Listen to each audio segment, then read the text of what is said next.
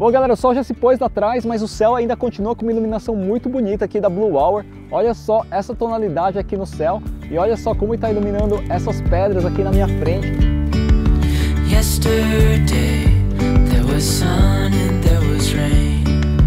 Beauty in the mundane. Bom pessoal, agora a gente já chegou aqui no lugar que a gente vai fazer a foto do pôr do sol. Não é exatamente aqui, mas a gente vai subir esse morro. Lá em cima tem umas pedras que é um lugar bem legal. A gente esteve aqui outras vezes e agora a gente vai vir aqui para acampar. Então acho que vai ser bem bacana. Só que tá ventando bastante. Vamos ver se vai rolar esse camping aí, se não vai ser um perrengue muito forte. Mas agora vamos subir lá e fazer mais fotos. Bora lá!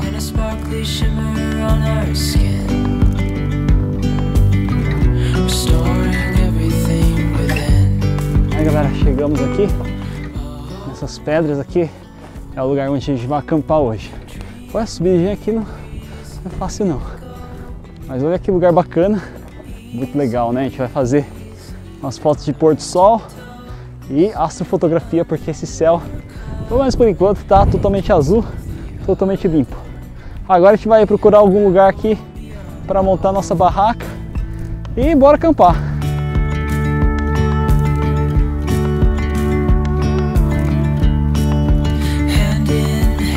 Bom, terminamos de montar aqui a nossa barraca, né? A gente deixou aqui um lugar mais abrigado do vento.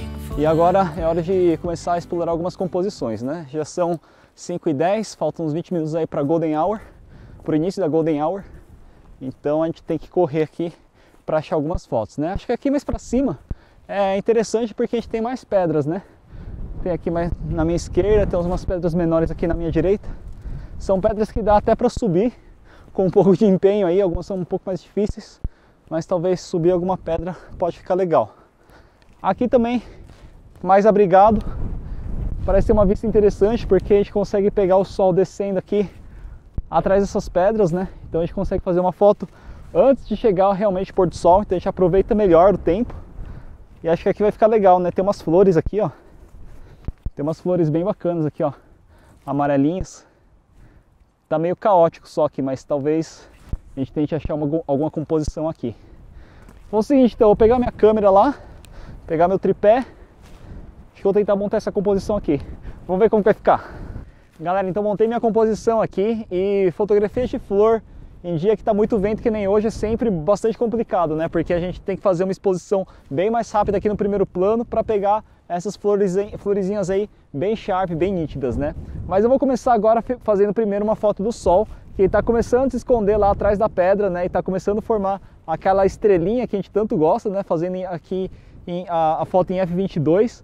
E esse momento ele vai durar super pouco, né? Então eu vou já aproveitar e fazer a minha foto do sol primeiro. Aí depois eu vejo aqui as flores como que vai ficar, tá? Isso aqui é sempre uma luta contra o tempo, né? O sol vai baixando enquanto a gente está tentando achar composição. Quando a gente acha a composição, o sol já não está mais na posição. Então é bem complicado, tá? Mas eu cheguei numa cena aqui que eu acho que eu fiquei feliz com ela. Então o sol está bem estreladinho lá, bem em cima da pedra. Logo ele já vai começar a sumir aqui da minha cena. E aí assim que ele desaparecer eu vou começar a fazer umas fotos um pouco mais rápidas aqui para o meu primeiro plano, né? Então eu vou baixar aqui a minha abertura aí para F4. E em F4 vou aumentar meu ISO para ISO 800. E aí eu consigo fazer uma foto aí em 1/640 e tal. E aí com isso a gente consegue pegar essas plantinhas aqui bem nítidas, mesmo que esteja com esse vento, tá? Então acho que ficou bem bacana essa foto, vou montar ela no pós-processamento, vocês conferem aí em seguida.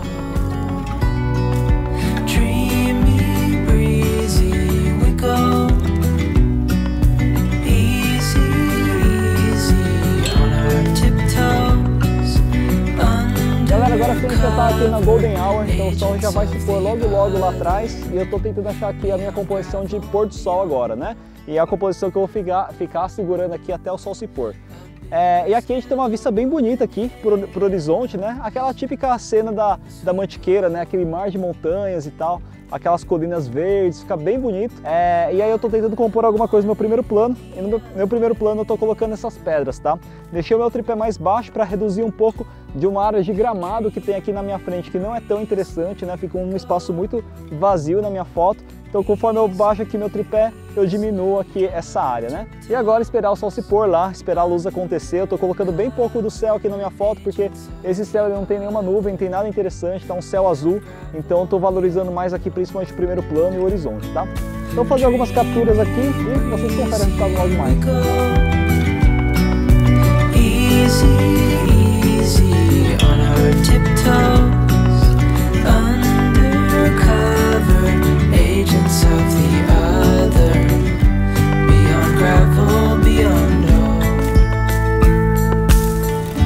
Bom galera, o sol já se pôs lá atrás, mas o céu ainda continua com uma iluminação muito bonita aqui da Blue Hour. Olha a iluminação desse céu aqui, que bonito que tá.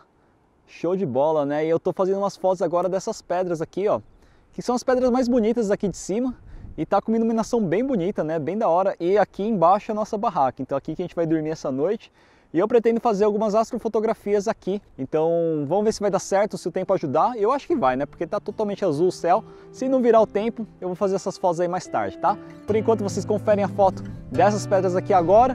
E agora a gente vai voltar para a barraca lá para preparar a nossa janta.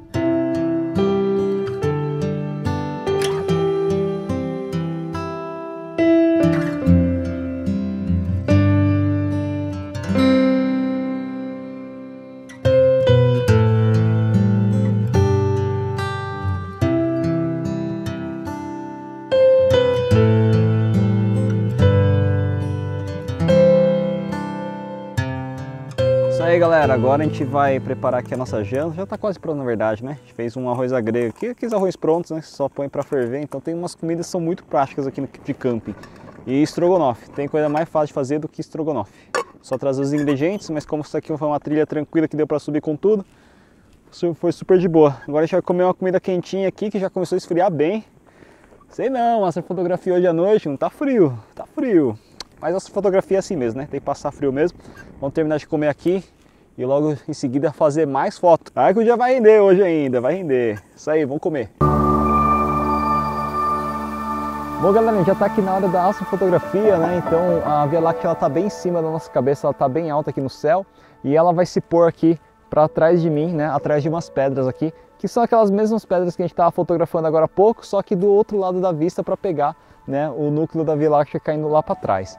E aí eu tentei compor essas três pedras aqui e para dar um ar mais interessante, uma luz mais interessante, eu coloquei um painelzinho de LED, né, numa cor amarelada, bem no meio das pedras lá, que estão bem aqui atrás de mim, acho que não está dando para ver aí, mas ele tá ela faz uma iluminação assim de baixo para cima e fica bem bonito. Eu estou fazendo umas fotos em longa exposição para pegar também a Via Láctea cruzando na diagonal, caindo bem no meio das pedras, então acho que essa composição está ficando bem legal.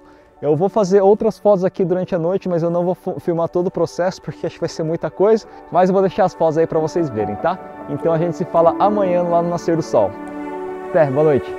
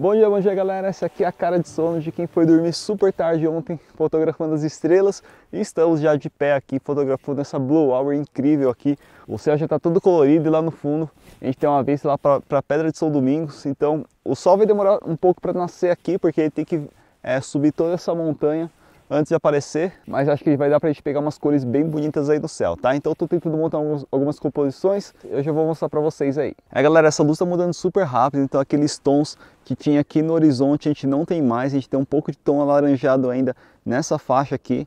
Então a foto que eu tô fazendo é essa, né? Eu peguei de novo aqueles totens que a gente tinha fotografado ontem, né? Só que agora eu tô pegando essa iluminação bem bonita aqui nessa grama, né? Que tá recebendo aqui algumas luzes e tá formando umas luzes e sombras bem interessantes, né?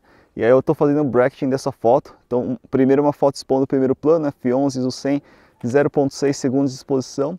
E agora eu vou fazer uma foto bem mais subexposta para pegar aqui os detalhes aqui desse céu colorido, tá?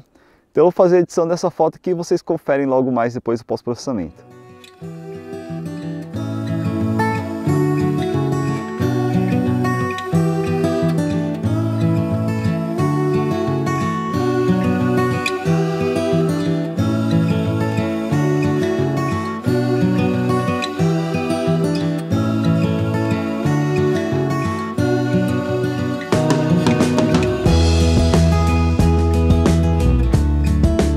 Bom galera, agora o sol já nasceu, né? Dá pra ver as montanhas lá no fundo começarem a ser iluminadas pelos primeiros raios solares, então tá bem bonito.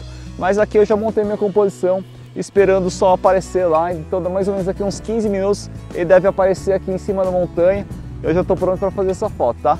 Então vou esperar a luz acontecer e vocês conferem o resultado dessa foto aqui depois do pós-processamento.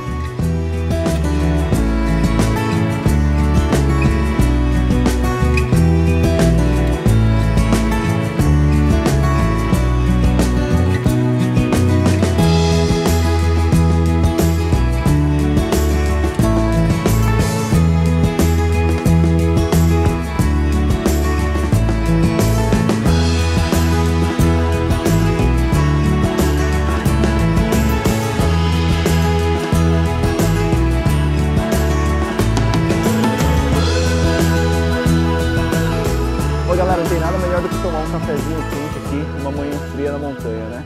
E com esse café aqui eu vou encerrando esse vídeo. Nem lembrava mais que esse vídeo era sobre um review sobre esse tripé, mas nesse canal é assim mesmo, né? A gente faz review, mas é sempre com fotografia aqui na prática.